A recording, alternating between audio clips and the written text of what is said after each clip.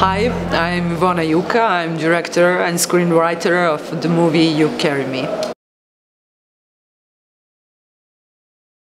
Film is about redemption of our ego, but its setup of the story is relationship between daughters and fathers. Absolutely, I'm very proud that there is more films about women, and I think it's very important that we have women in leading roles, also subjects which are having women in very important characters for the stories, but at the same time, it's also important that there is more and more female directors.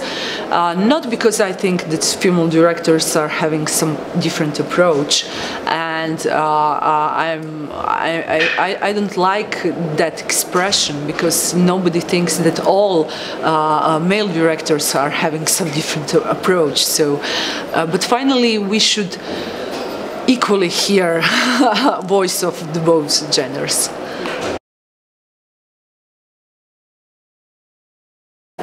I'm so much for co-production in our region because it's a natural co-production. We are speaking all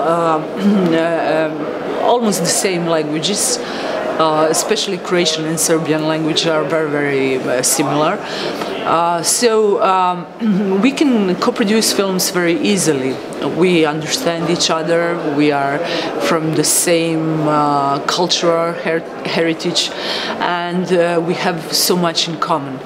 I had great experience in this co-production. I had actors from whole region, and we were also Oscar candidates for Montenegro, and it's not something unusual in European countries. For example, Austria had a French film, French had Turkish film, but it's brand new in our region. So I'm very glad that we are breaking ice.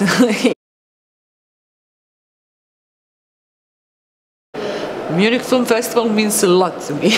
I started at Munich Film Festival as a student, so my student films were here. I had great time during the student film festival.